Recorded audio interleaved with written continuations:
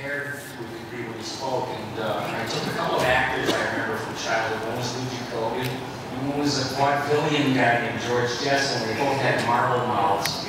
You know, like Futurama. Yeah, why don't you do it out playing lights? Jeez.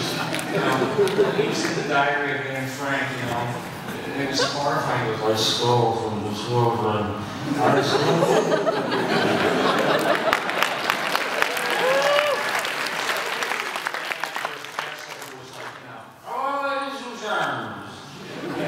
And then that was the character. That's what he became. You know, go eat garbage. Why not? It's free.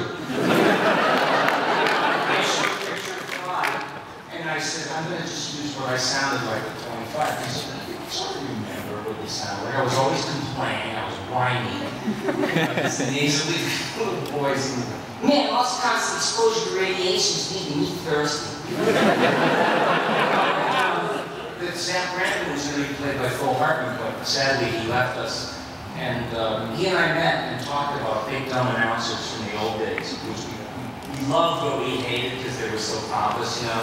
And they loved the sound of their own voice, and they wouldn't let go of words, so they add another syllable, you know, to it, to make sure it's still floated.